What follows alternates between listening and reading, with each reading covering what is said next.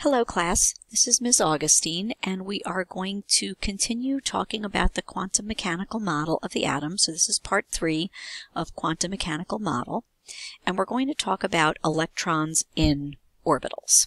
And we're specifically going to talk about how we diagram where the electrons are for an atom. So remember, when we talked about orbitals and we talked about the quantum numbers, we have energy levels numbered 1 through 7. That's the principal number, that each principal level has the same number of sublevels as the number that it's in. So 1 has 1, 2 has 2. We know that the sublevels are named S, P, D, F, G, H, and I, and we know that they layer in, and we know that the S has only 1 orbital, P has 3, D has 5, and so on. So when we're mapping out what the electrons look like, it's convenient to use a piece of paper and to do it in a two-dimensional fashion rather than drawing S and P and D orbitals.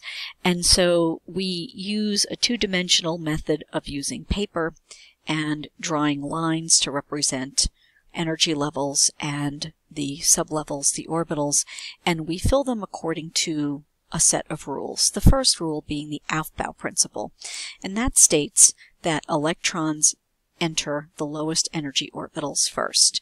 And the Aufbau principle, which comes from the German word Aufbau, which means to build up or construction, it shows the way they actually fill in. So we're able to measure these things and we know the way the electrons actually fill in, and they always fill in from lowest energy to highest. So the next slide is going to show an order in which electrons fill into orbitals.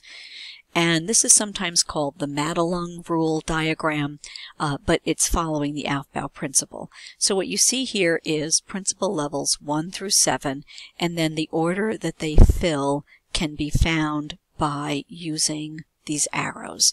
So 1s, and then 2s, and then 2p fills, and then 3s, and then 3p and 4s. Notice that the 3p fills in and then the 4s fills in. So the 3d does not come in till after the 4s.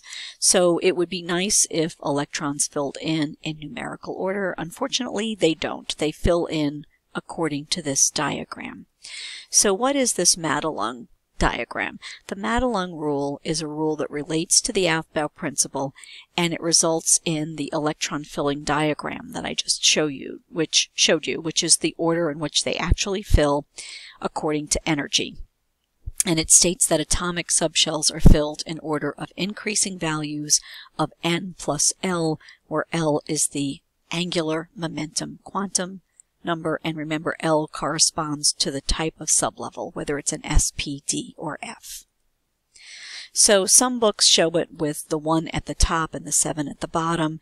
However you slice it, though, it always is the same thing. 1s, 2s, 2p, 3s, 3p, 4s. So notice that the 4s fills before the 3d. That means that the 4s is lower in energy than the 3d. So again, this is just the order that they fill in, and it helps you in mapping out your diagram showing the electrons for different types of atoms.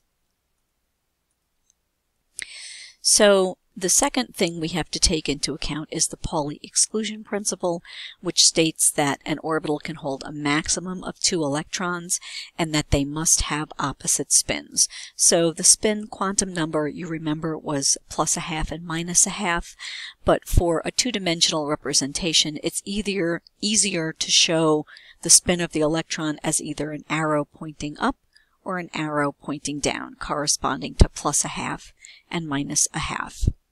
And that is Pauli, and he was awarded a Nobel Prize for his research on this matter. I think his was in 1945. And then continuing along, there's one more rule that we have to follow when we're filling in these diagrams, and that is Hund's rule, which states that when orbitals have equal energy one electron will go into each orbital before any are filled with second electrons. So remember, each orbital can hold a maximum of 2 electrons, but when you're talking about a p sublevel or a d sublevel, you have multiple orbitals that have the same energy. So what happens is they're kind of like kids and bedrooms. If you have kids and you have enough bedrooms, they each want their own bedroom before you start pairing them up. So in that matter, electrons can be thought of like children who all want their own room and are not going to share a room unless they have to. So let's see what that looks like with p and d orbitals. So here are my 3 p's and here are my 5 d's. So when we're filling in electrons, let's say I had 3 electrons to fill into the p sublevel, I would have to put them in like this. So I couldn't put 2 here and 1 here. I have to put 1 in each orbital with a parallel spin before I could start pairing them up. And again, think of them as children who want their own bedroom until they're forced. And again, the D's are the same. So in order to fill them in, you have to make sure that each orbital has an electron before you're allowed to put 2 in the same orbital. So according to Hund's rule, they'll only pair up and enter an occupied orbital when each orbital at that energy level contains an electron. So showing you for the p sublevel, the first, the second, the third electron, and then the 4th electron with opposite spin, the 5th electron and the 6th. And for our d sublevel, 1st electron, 2nd, 3rd, 4th, and 5th. And now, since every bedroom has an electron, now they're forced to pair up. So 6, 7, 8, 9, and 10 would go in looking like that. So when we're doing these diagrams to show where the electrons are, we have to follow these 3 rules. The first is the Aufbau principle, starting at the lowest energy and working up. The Pauli exclusion principle tells us that the maximum number of electrons I can put in an orbital is 2, and if they're in the same orbital, they have to have opposite spins. I show that with an arrow pointing up and an arrow pointing down. And Hund's rule governs sublevels that have more than one orbital, and that's p and higher, so p, d, f, g, h, and I. And there are exceptions to these rules, and I will do a separate tutorial for that. And generally speaking, those exceptions occur at specific locations in the periodic table, and the ones that we'll talk about are chromium, copper, and molybdenum. So to summarize, when you're doing electron configurations, we follow the 3 rules, Aufbau, Pauli, and Hund, and we have 3 ways that we can show or represent those configurations.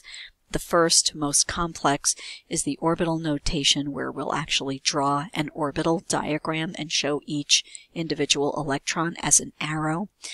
So for helium, we would put in 2 electrons and it would look like that. The second method is a shorthand, and it's called electron configuration notation, and that is a 1-line notation. So I would summarize the orbital notation by writing that the 1s level has 2 electrons in it. So here we use a superscript or an exponent to show the number of electrons.